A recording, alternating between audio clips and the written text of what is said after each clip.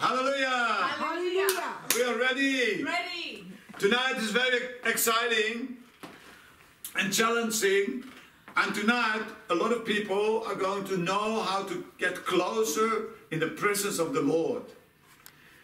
What are we talking about tonight? We are talking about our worship and conversation are in heaven.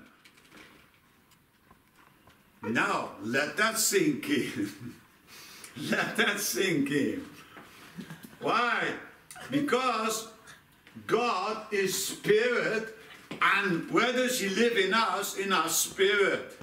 And that's why we have to let it sink in. Yeah, the joy is here already. Praise the Lord.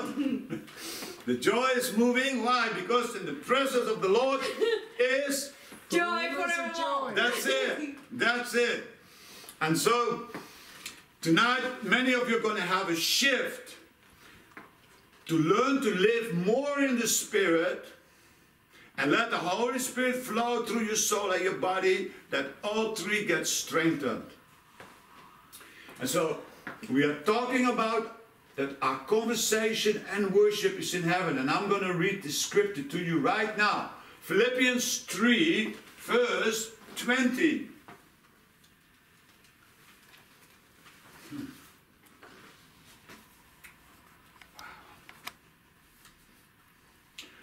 I'm telling you, a good preacher is Bible-based and uses the Word of God. And therefore I'm going to read this to you. For our conversation is in heaven. From also we look for our Savior, the Lord Jesus Christ.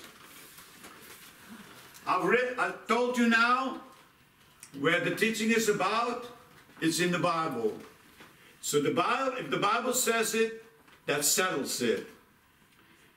It says our conversation is in heaven. Now some modern day translations will say, for our citizenship is in heaven.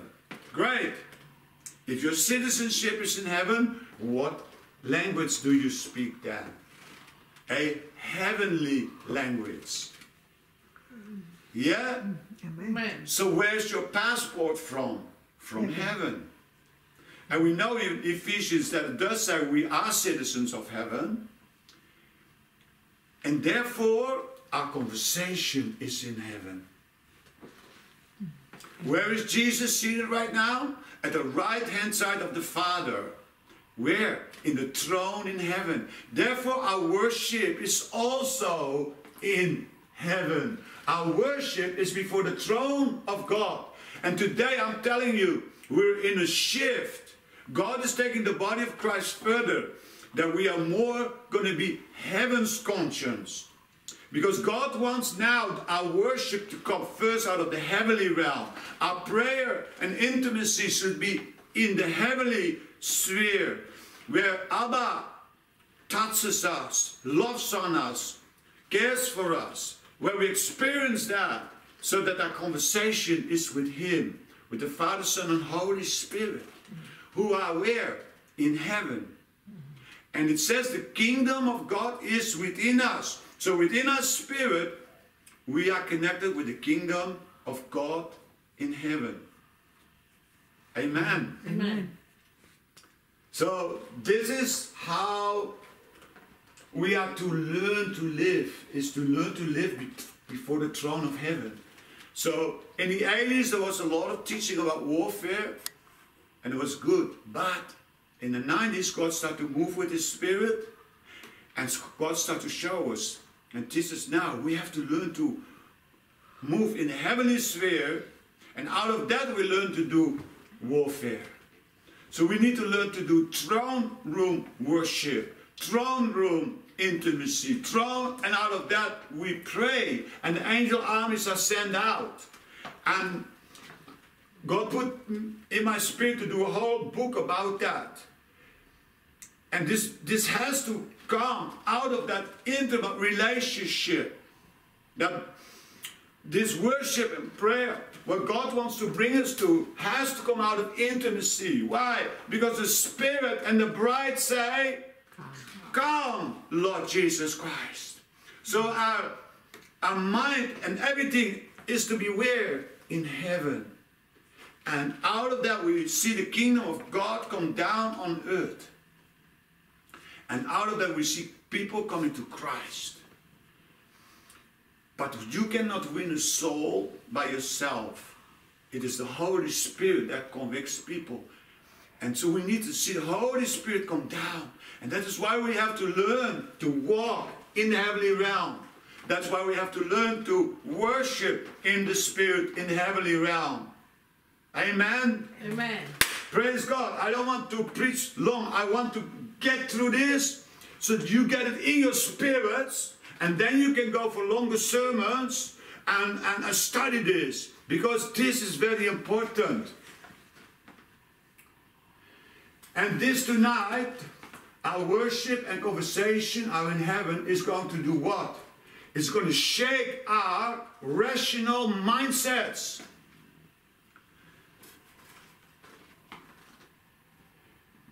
This is breaking the Greek friends' rational mindset.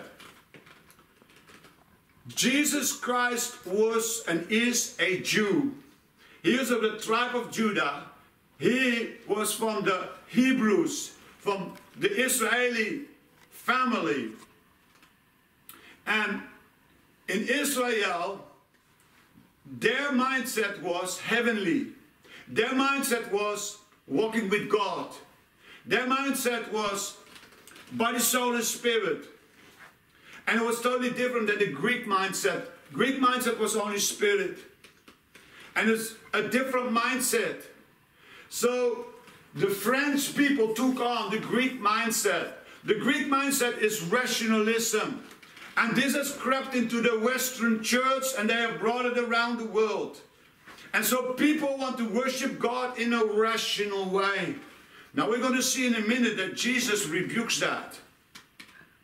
Jesus Christ comes against that mindset of Greece and of France. See, because in France,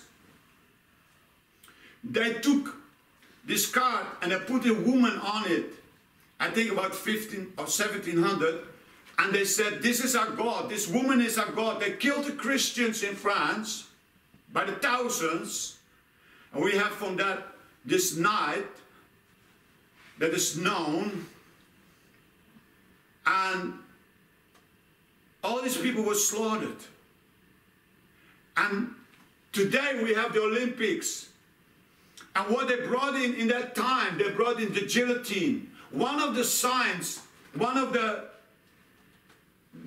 pictures they used in picture language last week by the opening of Paris was a guillotine. Was a man who had no more head.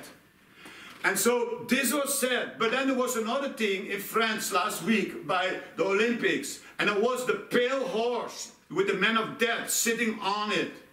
And what I believe, what has happened last week, is they sent a spirit out from France, and I believe it went into England, and the riots broke out. Because they were releasing things, because there's a big history between France and England of bloodshed, murder. And now we see this explode, where? In England. Why? Because that was the custodian place of Christianity. And so they're attacking it. It's under attack. And so now God says, you as the believers, you have to rise up. And our sister said it also, as a Gideon army. Amen. But we cannot do it in the flesh. We cannot do it in the soul. We have to do it in the spirit. Amen. And so today, it's time for the body of Christ around the world, but especially in the West, to get on fire. Amen.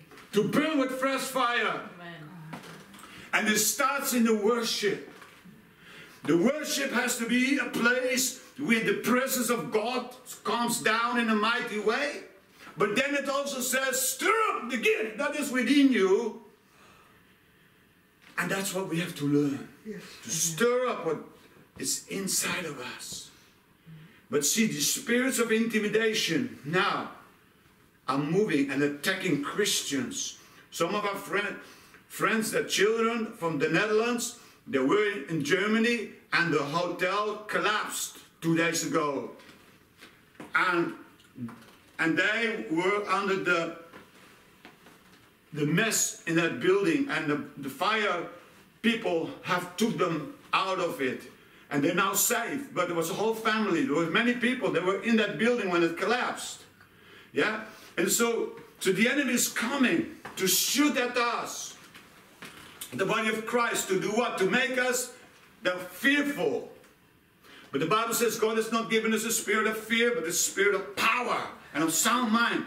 But how does that work? It works through the Holy Spirit. And that is why we have to stir up the gift that's within us. We have to stir up the river of God that is within us. Jesus Christ said that if you believe, amen. He said it in John 7 verse 38. He said, rivers of living water will flow out of your innermost being, out of your spirit man. And we have to stir it up. And therefore now we go to what the Lord Jesus Christ said. We're going to read this. And he says this, that God is spirit. And those who come and worship him must worship in spirit and in truth. And I'm going to read it to you from the scripture.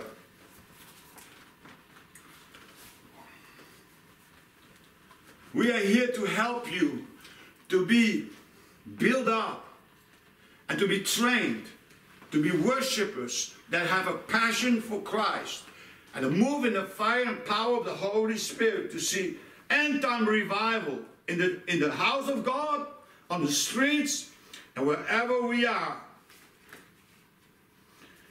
So this is what Jesus Christ said. But the hour cometh, John 4, verse 23 and 4.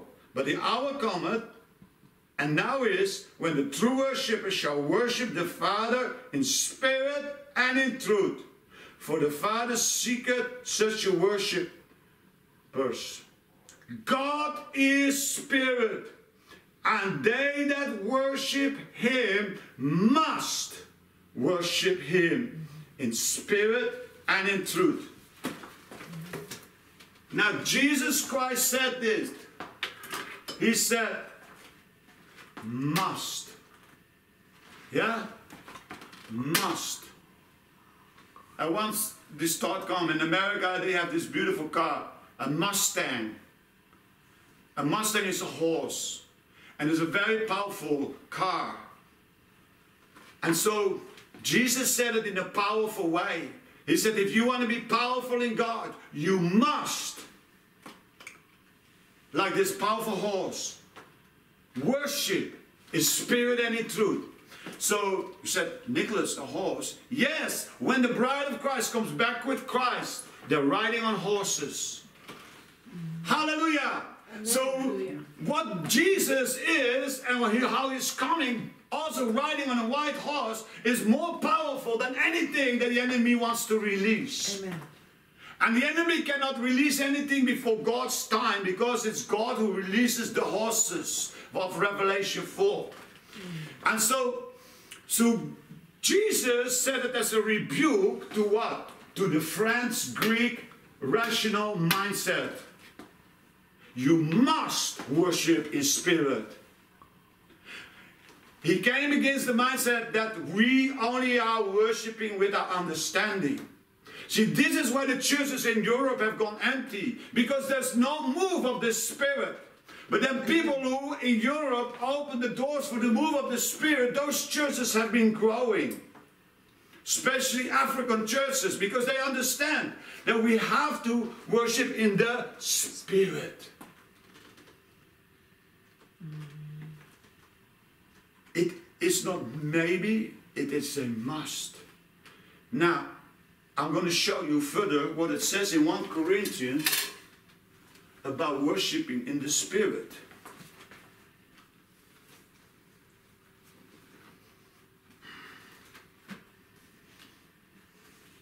This is 1 Corinthians 14.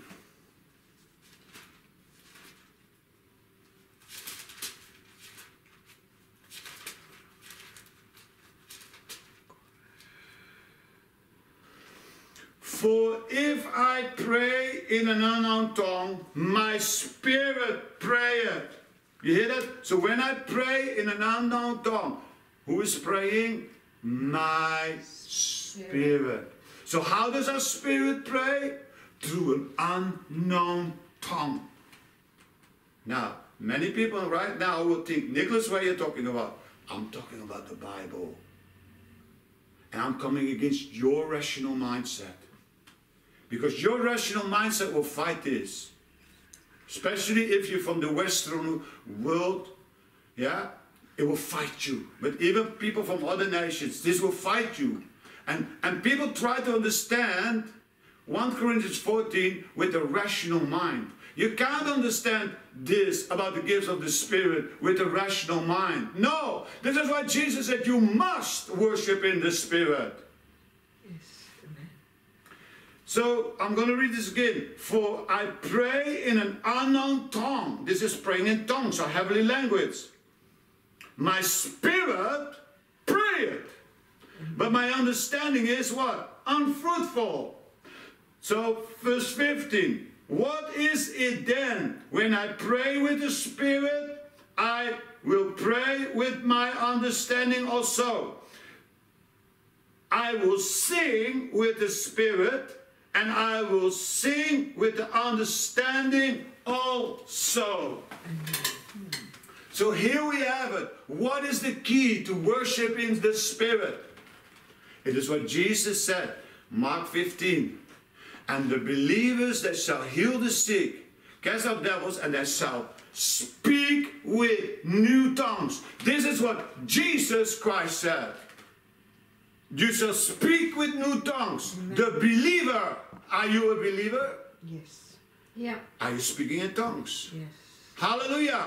But many Christians are not speaking in tongues. And then others, they speak a little bit in tongues. But they're not stirring up the gift. They're not using the gift in a powerful way. Why? Because most of the shepherds don't know how to pray strong in tongues. And that is why people like me are being raised up to do what? Say, come on, body of Christ, rise up. Stir up the gift that's within you. Yeah, you will have a battle with your mind. But then you have to overcome it. Amen. Because when I pray in a tongue, Apostle Paul says, my spirit is praying. Amen. Oh yeah, I am praying in the Spirit. Are you praying in tongues? No. Well, you're not really praying in the Spirit. You're praying with your understanding according to the Bible. See, now you will fight me. But you're not fighting me, you're fighting Jesus. Because Jesus said, the believer. He didn't say some of the believers. He said the believers. This is why Apostle Paul says in 1 Corinthians 14, I wish you were all speaking with other tongues. And if the gift was only for a few believers, then on the day of Pentecost, of the 11 apostles, only 3 would have spoken in tongues. But it said they all were speaking in tongues. And there was 120 people, and it said they were all speaking in tongues. It was only for a few, but it wasn't. It's for everybody. Amen. It's just the blockages can stop us from having it, and we have to deal with it. But it's for everybody.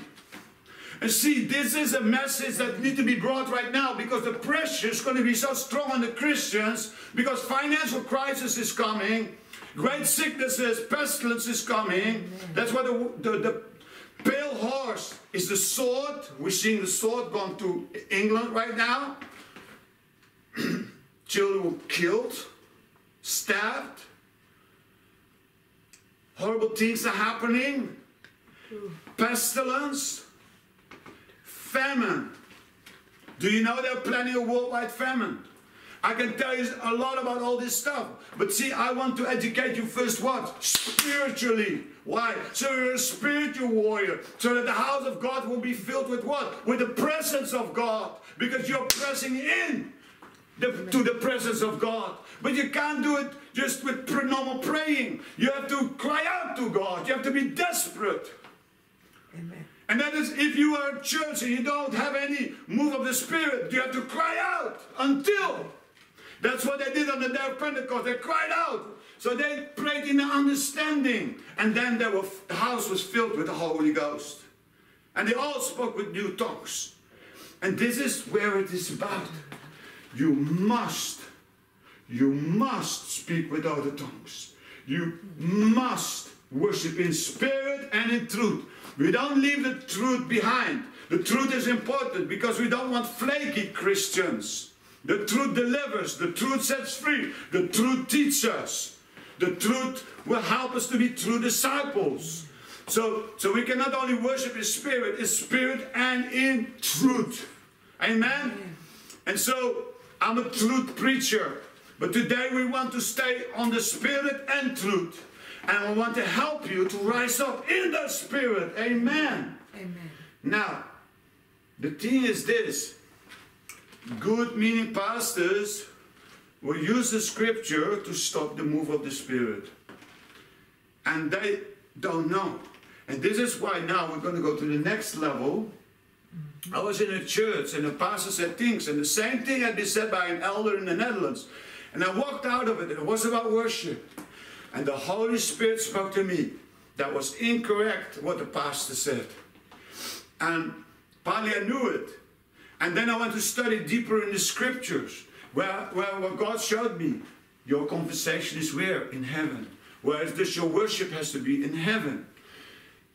And so, it's just through what? Through the Spirit. The Spirit prays. The Spirit worships. But then what religious pastors do, they confuse the different kinds of worship. And they take, so they, let's say they talk about the worship of the Spirit, but then they use this, the worship of Romans 12, and they put it over it. And therefore they quench the work of the Holy Spirit. Nicholas, what are you talking about? Well, we're going to see that there's different Greek words for worship. And that's where it is at. And so we are showing you there is, in the word of worship, there are two main words in the Hebrew language. Let me say first what I want to say is this. Jesus said you must worship in spirit. But then it talks about in Romans 12, it says this. It says you must, with your body, worship the Lord. Yeah, it says that there. That to present your body as a living sacrifice, which is your service or worship. Now, the Lord pointed out, Nicholas, what does it say there? Body. So this is body worship, which is service, which is not the same as spirit worship. Okay? So now we go, so that you start to see it. Jesus said in John 4, he said, you shall worship with spirit. Romans 12 is service to the community with your body, which is an act of worship. But that's not with your spirit, it's with your body. And see, this is where it is. Rational people like to put this over the spirit worship. But you can't, because there are two different Greek words. And so, now we're going to look to the words. First, we're talking about the Old Testament Hebrew word for worship. That is the shachah. And the shachah means laying prostrated in worship before the Lord. This is what King David did. Why did they do that? Because it was already a sign of how they worship in heaven. And when you read the book of Revelation, you will see the elders lay prostrate before the throne of God in heaven.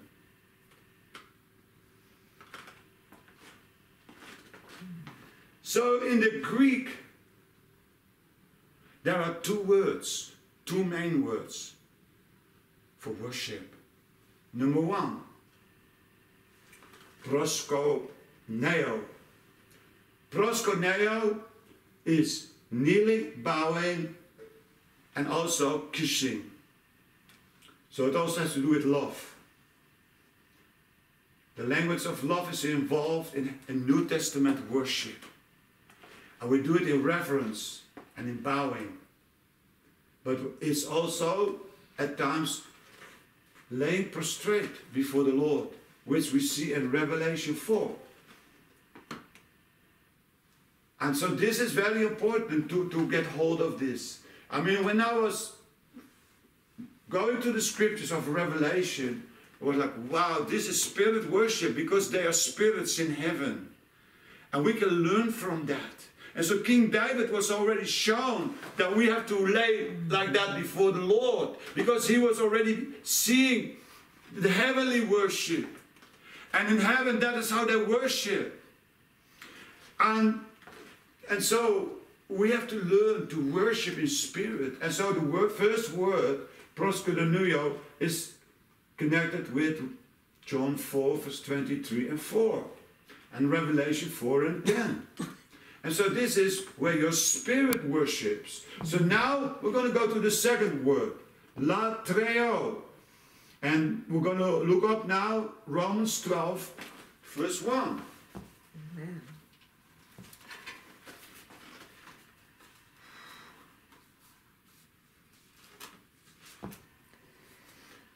I beseech you therefore, brethren, by the mercies of God, that you present your bodies a living sacrifice, wholly acceptable unto God, which is your reasonable service.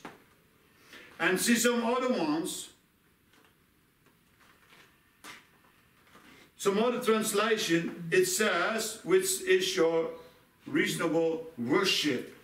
So we see the connection, that's the connection. So I do see that. But where does this talk about? It says here, by the mercies of God, that you present your bodies. You hear that? Your what? Bodies. Your bodies as a living sacrifice. This is why I say that the Greek and the Hebrew customs are different. The Greeks are connected totally towards the spirit, but the Hebrew is body, soul, and spirit. So we worship God with our spirit, we worship Him with our soul, and we worship Him with our body. So this is our service. Like Amy, she goes to school, she teaches the children. And as she is doing that, she's walking in a relationship with the Lord. But her body, she is giving a service to the children as a worship to the Lord. She teaches Bible in her school. She teaches biology and science in her school. And that is an act of service for the Lord. She is glorifying the Lord. And so that is where the book of Romans is talking about. It's not here talking about singing, the worship through singing. But it's important that we have a light in this world. Your occupation, what you do with your life, that is your service of worship. That is in the body, that is in the natural realm. You see the difference? And so we cannot put this above what Jesus said. We're quenching the spirit. And we are grieving it by our sin of unbelief in the move of God. We have to put the move of God above and rational thinking. We have to crucify the sin of our rational thinking. Amen. So we are being obedient to the word of God. So in this word, we have two different connections. We have service and worship, and then we have to pay homage and serve. And this is where we have Philippians 3 verse 1 and 3 verse 20. So in Philippians 3 verse 1, it says this. This is the true circumcision. Those who worship in spirit. And so this is so important, because we are not only dealing with the rational mindset, we're also dealing with the hardest demon, which one is the religious spirit. And the religious spirit wants to work out our salvation by the flesh. It wants to even save people through good works. But we are not saved through good works. It says we are saved and redeemed by grace, and not through your work, that no man shall boast. And so this is very important to understand. Yeah? So because it says, for the true circumcision is those who worship in spirit. And then Paul tells how he was a Pharisee of Pharisees, and how he was a man trying to do everything in the flesh. And then he says, no, the true circumcision is when you worship in spirit. And that is why he says later, for our conversation is in heaven. You see, it's all connected. So when you see it, and there's so much depth there, and you can study Philippians 3, there's so much more I could say, and it would put you on fire. Praise God. And I love this, what we're talking about. Is it easy? No. Because you have to crucify the flesh. Amen. Because the flesh does not want you to speak in tongues. Your soul does not want you to sing in tongues.